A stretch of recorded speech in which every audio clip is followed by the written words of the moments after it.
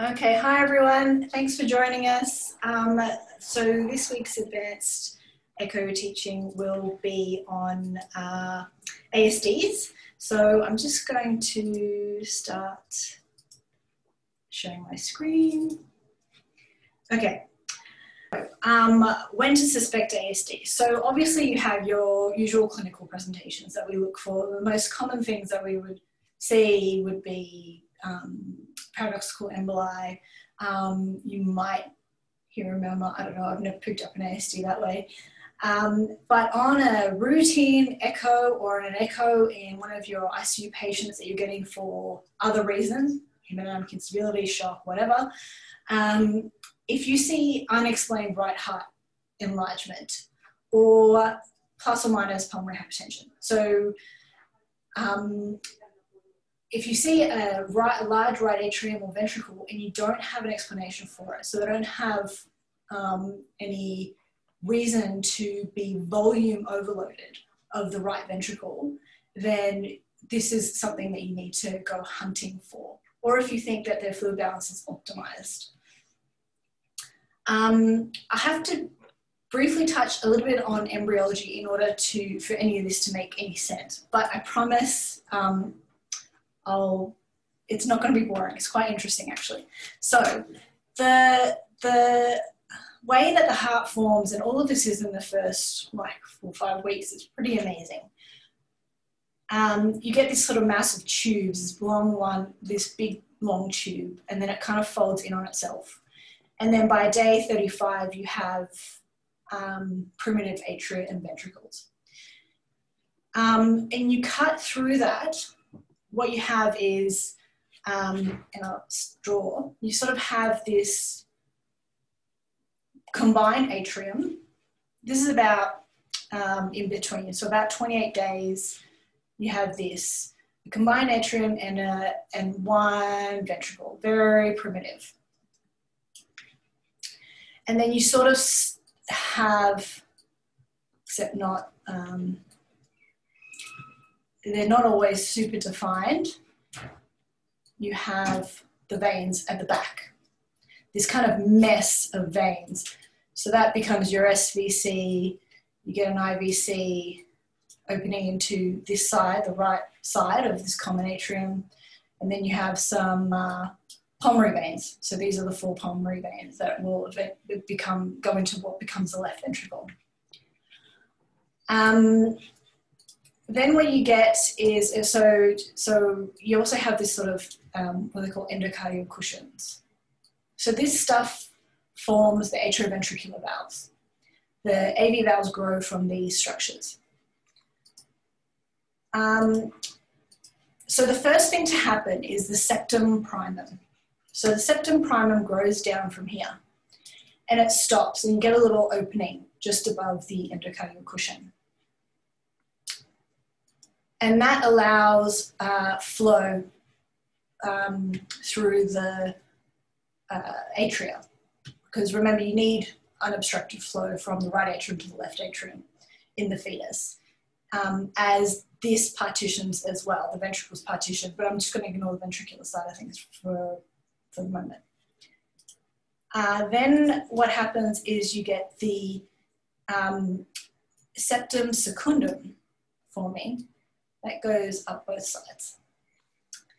So at the same time, this orifice obliterates and you get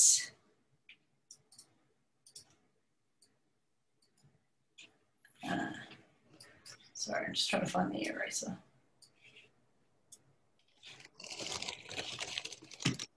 Yeah, and then you get a new perforation starting to form here. So it starts with little holes and then it forms into one big hole. Now these septums have to overlap, but as long as the right atrial pressure is higher than the left atrial pressure, which it is always in the fetal circulation, you will get blood flow. Should do blood flowing. Let's do blood flow in purple, just to be interesting. you will get blood flow going like this through that opening. But they have to overlap because when this closes over, this is the foramen ovale, when it closes over, you need a fusion of the two septum. So the flap closes when the left atrial pressure goes higher than the right, and then eventually fuses. And of course that doesn't happen in everyone, and that's what a patent foramen ovale is.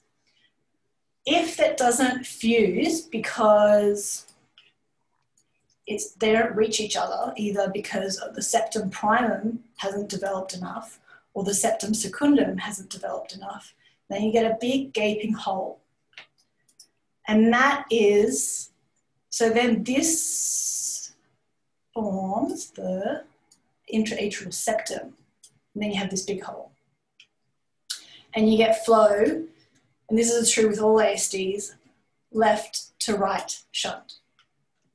Unlike a PFO, this is why I don't consider PFOs true ASDs, you can get right to left shunts. But in ASDs, there should be left to right shunts.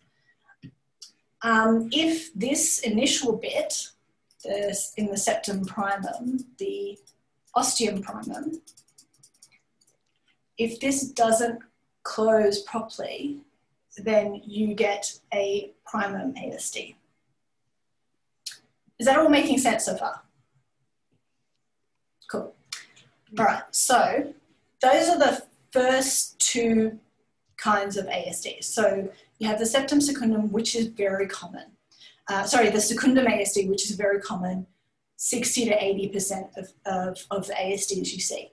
All ASDs, I've seen numbers of like 6 to 10% of congenital heart defects will be ASDs.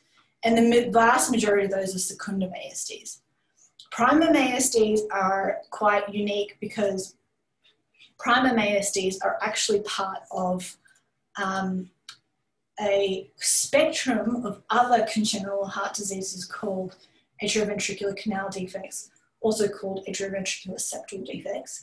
It all means the same thing, but that's on a spectrum, that's on the very mild end or incomplete partial atrioventricular canal defect, you could call it, on the very mild end of the spectrum of a whole range of defects that can involve the atrioventricular valves and the superior part of the ventricular septum. And you can get basically a common atrioventricular valve, so the mitral and tricuspid valves are fused and they're unrecognizable as individual valves. And that's accompanied with VSDs as well. That would be a complete atrioventricular canal defect. So you can get anything in that spectrum of defects. So that's primum and secundum. So then we get to your sinus venosus ASDs, which are, I've said 10% here, but they're probably rarer than that. And they're really, if I show you this image, so as the heart forms in the embryo, but what's behind it, the venous structure that's forming, is like a mess. It's just a mess of veins. So it's easy to see how some partitions might not happen correctly or some fusions might happen incorrectly. So what it's described as, I've seen it described in two ways, is so your actual atrial septum is completely formed. So this is not a true atrial septal defect. What happens is you get a fusion of pulmonary veins. Let's do a different color here. Usually the right side of pulmonary veins, right upper or right lower, because it's the closest one. So your right pulmonary vein, which kind of goes across like this, would fuse with the SVC. So then you get a connection between the SVC and the right upper pulmonary vein. So then you have shunting of blood through your SVC, and then instead of going into the right, it goes into the right atrium, but it also goes directly into the left atrium. That's the superior type, which is the more common of this very uncommon ASD. And then the inferior type is called the inferior vena cava type, but a true fusion of the inferior vena cava is quite unusual. And again, it's usually the right pulmonary vein is actually fusing directly into the right atrium. Right? Does this make sense so far? Okay, cool. My artwork is beautiful. Okay, so just to explain. You're doing a great job, Benny. It's fantastic. I don't know how you're drawing so well with your mouse. It's amazing. Me neither. So this is just another diagram that explains the steps of the septum forming. So you have the septum primum. So this orifice is called the ostium primum. I'll just go over the terminology one more time because it does get a little bit confusing. Septum primum, this first opening, the first interatrial shunt in the fetal circulation is the ostium primum. And this is the side view of that. Then you need little perforations forming. This is the side view, which eventually becomes the ostium secundum, which was up here that I drew before. So as the septum secundum forms, this is kind of happening simultaneously.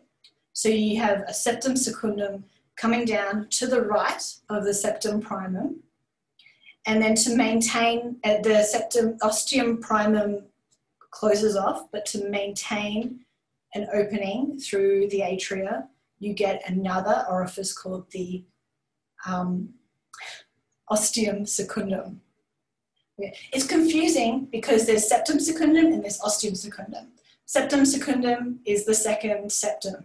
Ostium secundum is the hole, the second hole that forms in the septum primum. Does that make sense? So that's why I'm going over this like multiple times because it's really confused me, especially when you start to name the primum and secundum ASDs. So when we're talking about primum ASD, we're talking about the ostium primum. It's this thing. And instead of closing off, so it's supposed to close off down here, it should be completely gone here. It doesn't close off. That's an ostium primum ASD. A secundum ASD is where you have these perforations or a hole, and you don't get a complete overlap of the primum and secundum septae, and therefore it can't close off. When you do have a complete overlap, but it doesn't fuse, that's a PFO.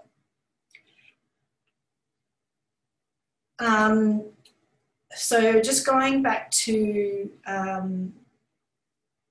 okay, so I'll just finish off talking about those two because they're the most common. Here's your secundum, primum ASD and your secundum ASD. So you can see this one is right above the atrioventricular valves, and the border is actually, it borders the valves, so it can't be closed and do with interventional cardiology. It needs surgical closure. Similarly, your sinus venosus defects, to my knowledge, can't be closed with interventional devices like the Implanza, for example. They have to be surgically corrected. And the secundum ASDs are by far the most common. So I said 60% here, but some say 80%. And the very small ones, this is how you can tell between a PFO and a secundum ASD as well. The very small ones, about 3 millimeters or so, will close spontaneously. Even between 3 and 8 millimeters, about 80% will close. And then higher than 8 millimeters, they are less likely to close spontaneously. So a clue, if you're wondering whether it's a PFO or a secundum ASD, because they're in the same location, a clue is that a PFO will be small, a secundum ASD will be larger, and the shunt direction. So an ASD will have a left to right shunt. So with the sinus venosus ASDs, there's a superior and inferior type that we talked about, and they're actually very, very easy to miss on a transthoracic echo. There are off-axis special views that very talented sonographers will describe. I don't know how to do that, and I think for us as doctors, it's probably just easy to do a toe, and they're probably much easier to pick up on toes. So what you can do is try and get a bicaval view, and I'll show you some examples later to pick those up. And then the final type of ASD is a coronary sinus ASD. Again, very rare. And there is a spectrum of these as well, ranging from a completely unroofed coronary sinus to just perforations. So commonly associated with a persistent left-sided IVC. Sorry, left-sided SVC, excuse me. That's an error. I'll just fix that. So on this model, I'll just stop sharing for a sec.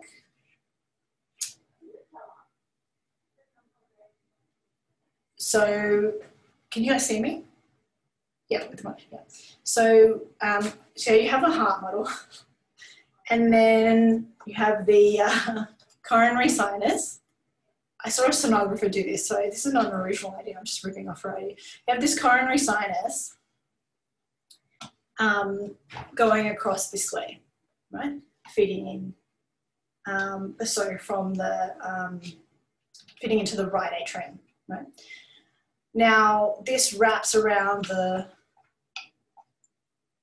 I hope it's not flipped for you guys, not mirror imaged.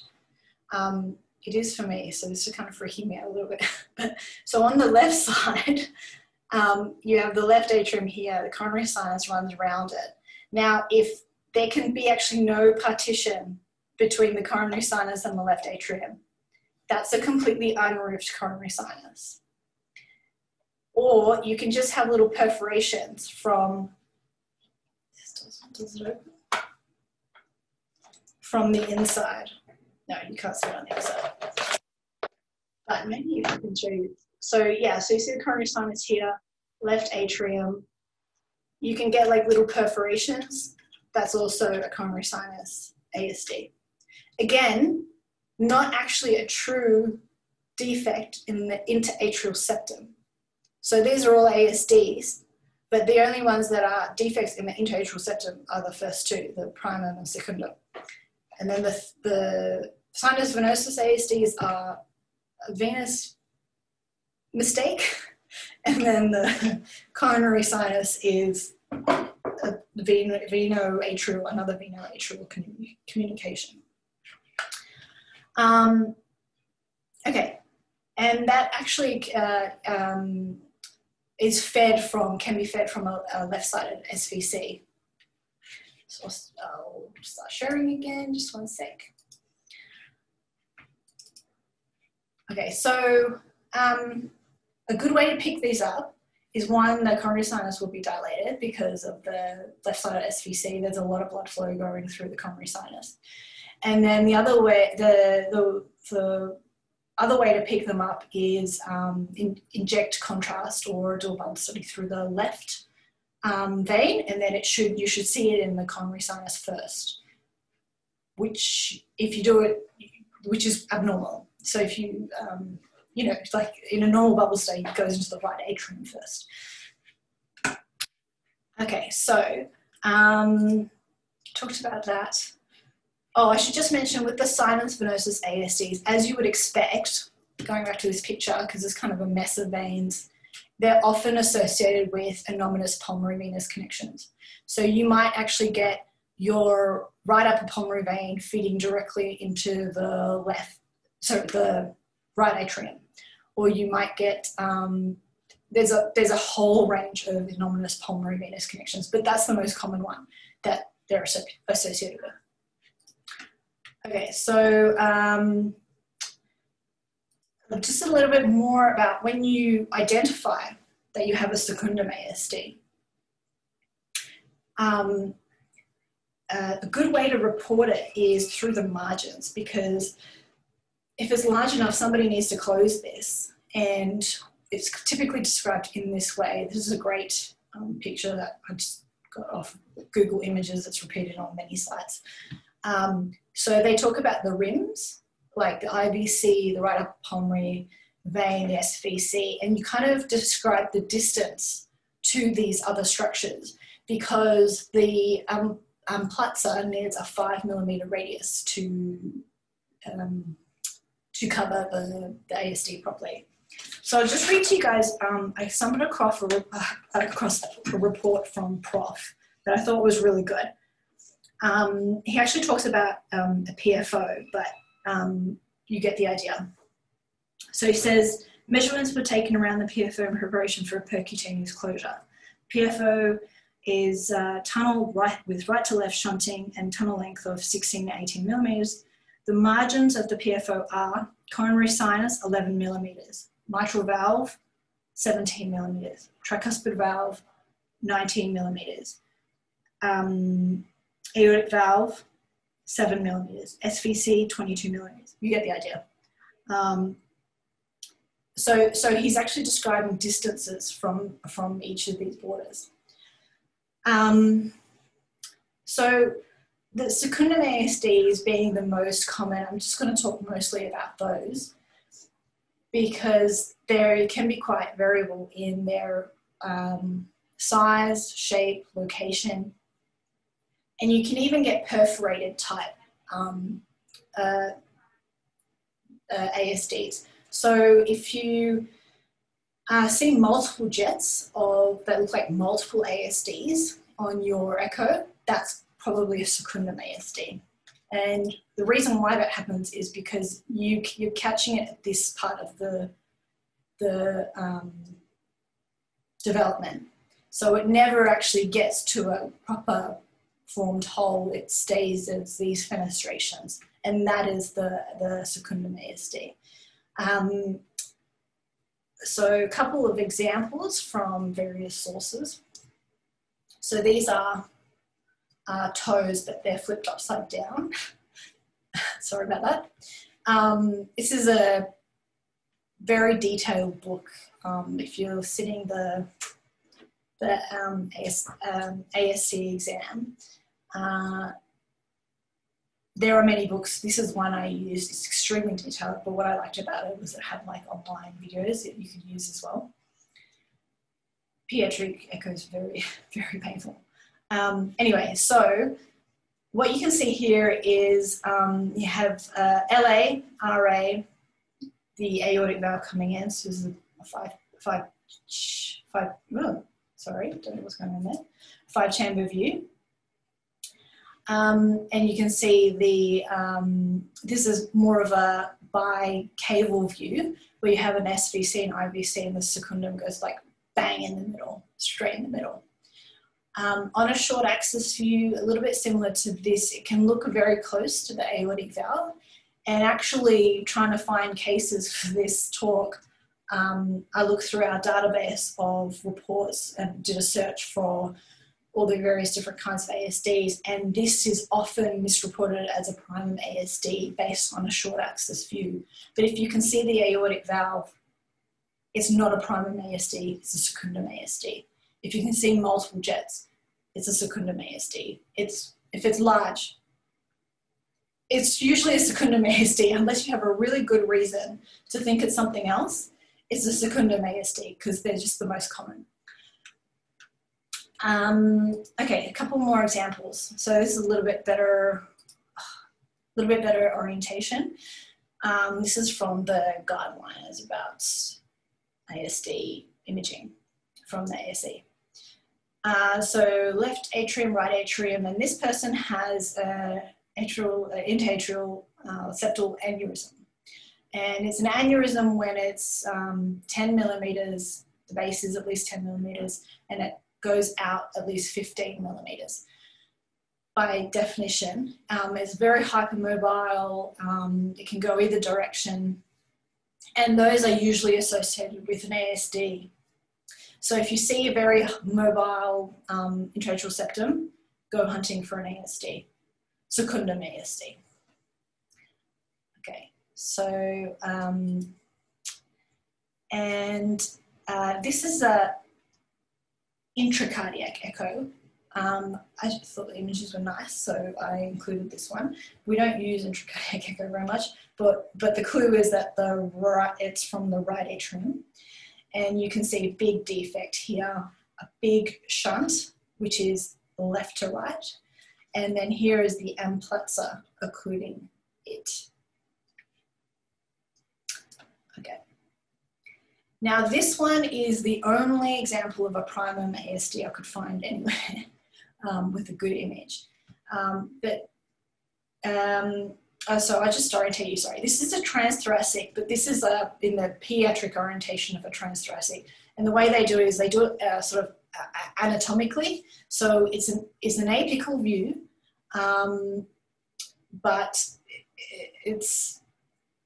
I guess it's kind of flipped upside down. It's like an adult one, but it's flipped upside down because they want an image from the apex, and then they want the left, where the left is, like as if they're looking at it with the probe and they're looking at it, so it's easier to orientate themselves anatomically. So there's a left ventricle here, there's a right ventricle here, and there's it's a bit blurry, but left atrium, right atrium, and then the primum ASD goes right above the atrioventricular valve. So this person actually has a common atrioventricular valve, so this is a little bit further down on the spectrum of atrioventricular canal defects. But the primum ASD, which is the one what I want to focus on, is just above the atrioventricular valve level. And you should be able to see it on a 4-chamber. So you should see it on your 4-chamber, transthoracic 4-chamber from the apex, or a 4-chamber on the subcostal view.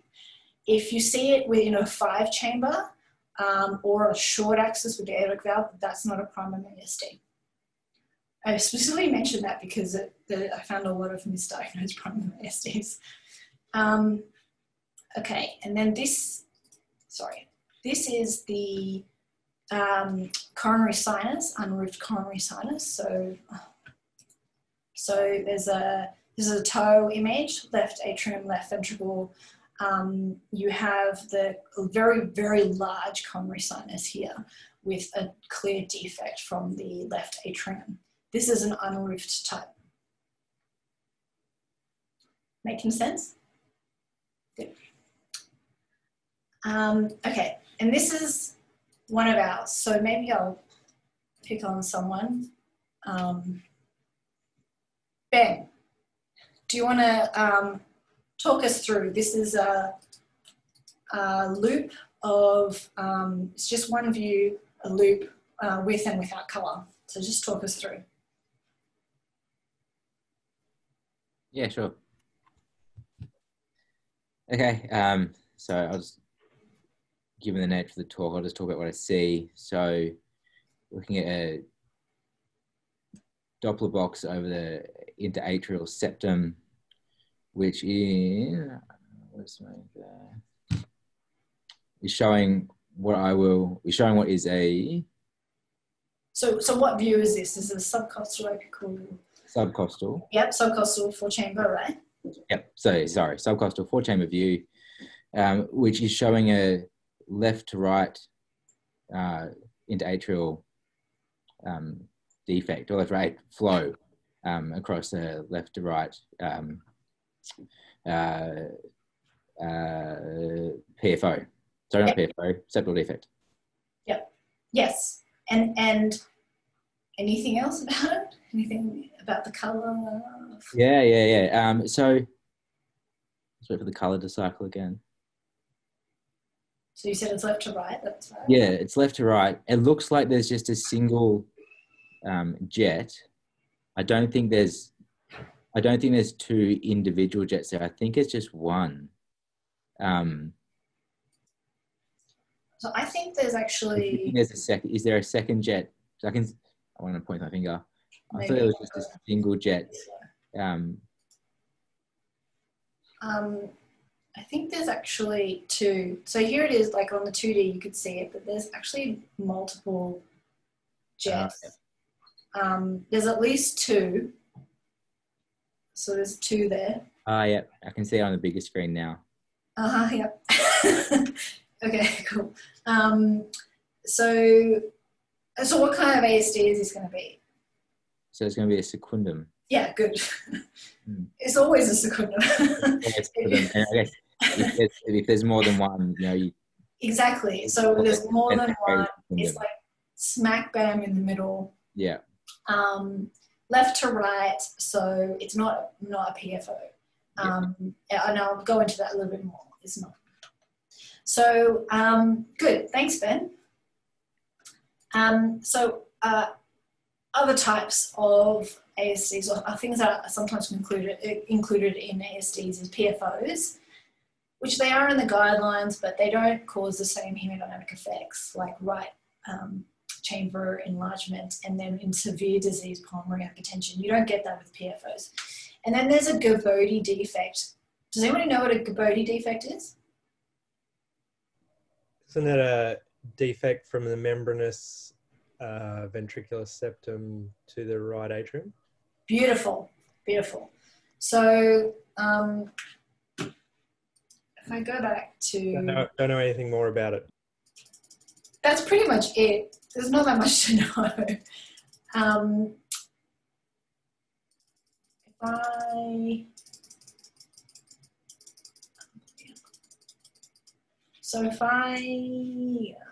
trying to figure out how to get a new blank page.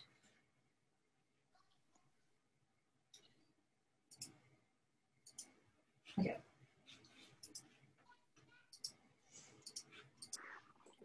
So if you have, so let's take your normal apical transthoracic view, and careful with the dirt. Where are you getting the dirt from? Are you digging holes? Where are you getting the dirt from then? So you are digging holes. No more dirt, please, okay? That's all the dirt. What is that? Do you want to mute your mic? Only while you're telling off your children. Otherwise, you don't need to mute your mic. I thought he was talking to you, Benny. No dictate. I thought he was backing out your drawing. I think it's very good, Benny. Thank you. Thank you. Somebody. Okay, so yeah, this is a bit of a crappy drawing, sorry. But so basically you can see, so this is a left ventricle, and I've deliberately offset this because there is, the tricuspid valve is more apical than the mitral valve. That's actually how you identify in congenital heart disease. That's how you identify the right ventricle contains the more apical valve. So this has to be tricuspid valve. And then this is mitral valve. And then this is offset a little bit. So you can actually get a defect that goes through here. I'll go this way. So left ventricle to right atrium. That's called a Gabodi defect. Anyway, that's what it is. Some people can include those in ASD talks, but it's not really. It's an atrioventricular septal defect. Benny, I think I read about that in the context of endocarditis. Oh, right. Is that a thing, or I can't quite remember where? I don't know. I think that Acquired defect? Any connection, I think, between the two of them is called a Gabodi defect, and you say I've seen it as well with infective endocarditis. so the infection's eroded through and caused a perforation, and then then you get a Gabodi defect. Yeah. Cool. Okay, so I'll talk a little bit more about PFOs. So on toes, and I've seen some people do bubble studies and look at the intraocular septum with the mid-esophageal short axis through the atrioventricular valve and look at the intraocular septum there. I really don't like that view because you don't get this nice flap. So what tells me that this is the right part of the septum is that there's a flap. Even when it's fused, you can still see a flap. You see this, the membranous part of the intraocular septum. And this might be fused, there might be no shunt, but I think it's really important to visualize these properly on a bicaval view on the toe, if that's what you're looking for. Here, there is obviously a PFO, right? And then there's something else that's interesting. There's something that's called a stretched PFO. So what happens is as the heart dilates, but you still have the flap, but, sorry, there's like shortcuts built into my mouse that I can't get rid of. You have this flap, but it kind of still stretches out a little bit. So it can look like there's an actual defect in the septum. Okay.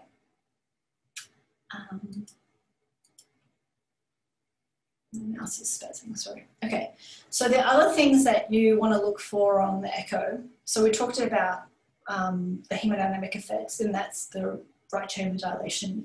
And then if it's quite advanced, you can get high pulmonary pressures. And that's a volume overload. It's not a pressure overload, it's a volume overload. And then, so you want to identify the type, the size, measure it in multiple views because as I showed you, that they're not necessarily perfectly round. There can be all sorts of shapes and sizes. Look at the margins, particularly for the secundum ASDs because it has implications with whether they can repair it or not. So because the size and location of those ASDs can be so variable, if there's like right up against the atrioventricular valve, for example, then they're not going to be able to repair it because they'll cause damage to the valve. Look at the shunt. You should be expecting a left to right shunt. The proximity to other structures we sort of touched on. Don't forget about the sinoatrial and the atrioventricular nodes. And the associated congenital defects, which I listed in the earlier slide. So QPQS, everybody talks about when they talk about ASDs or VSDs, because it looks at flow through the pulmonary circulation and flow through the systemic circulation. And then technically if you have increased flow through your pulmonary circulation, then you can quantify, if you can quantify the stroke volume going through the pulmonary valve and the stroke volume going through the aortic valve and look at the difference, you can actually quantify the amount of shunt that's happening, the volume, the extra volume that the right side and the pulmonary circulation is seeing. In practice, it's very difficult to actually do accurately and it's fraught with difficulties. And part of this is because the RVOT is so difficult to measure and it's not actually round. And then sometimes the alignment of the pulmonary valve pulse wave is difficult to get. It's difficult to get a good pulse wave there sometimes. So every talk I've ever been to on congenital heart disease, ASDs, VSDs, they mention this and then they say, in theory you could do it, but in practice don't bother because it's too difficult. And I think that's all I wanted to talk about. So with more assessment, if you want to further assess the ASDs, always multimodal imaging. Obviously not just transthoracic, toe, and you could look at cardiac MRI, for example. Look at 3D. 3D would be really great for this. 3D echo, I mean. And if you want to know a little bit more, I found a couple of things really helpful. A recent talk by GE Vivid Talks, it's free. And then a webinar that was also free from the Royal Brompton on adult congenital heart disease. And they're real experts there. The other thing I think, especially if you're sitting the ASC exams, Benita Anderson's her second book, this one, The Sonographer's Guide, A Sonographer's Guide. At the end, at the final paragraph, final chapter, sorry, she actually has Introduction to Adult Congenital Heart Disease. And it's a really nice summary of everything that as an adult echocardiographer you would need to know about congenital heart disease. And it has a really nice description of all the ASDs and then some common congenital heart diseases like tetralogy and things like that. Yes, Benny, I think we might try and get Ruth to come and talk on this because I've heard her talk before and she is remarkable at this. She is phenomenal. And the adult congenital heart disease stuff, they do a whole course at the Brompton. I think it's a 2 or 3 day course once a year, which I was going to try and go to this year. Unfortunately, obviously COVID messed that up. Yeah, I think that's what they do. They converted it to a webinar. Yeah, it's meant to be absolutely fantastic. It's 2 really good resources, I think. Yeah, they're really good. And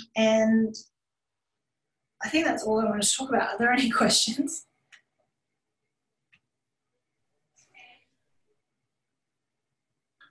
Benny, I thought that was a fantastic talk. Thank you very much. And just to highlight again for the DDU exam side of things, absolutely this is fair game to be asked about, and particularly again to highlight what Benny was saying about the unexplained RV dilation.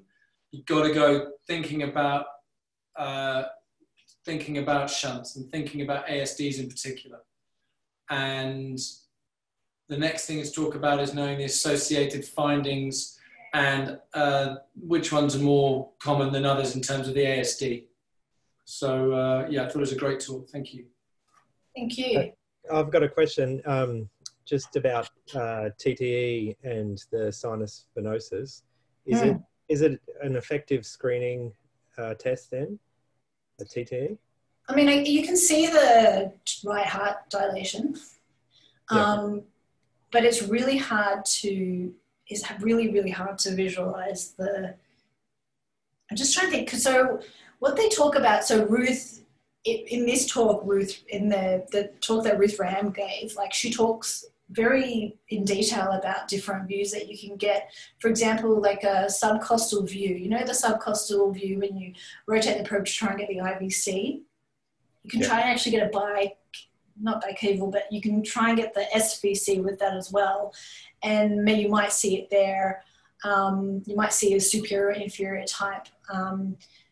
But I mean, even when I looked at the example images in the guidelines, in textbooks, whatever, I found it really hard to follow, actually. Like I found the flow patterns really difficult because you get, sometimes it even looks like the SVC straddles the interatrial septum from the top.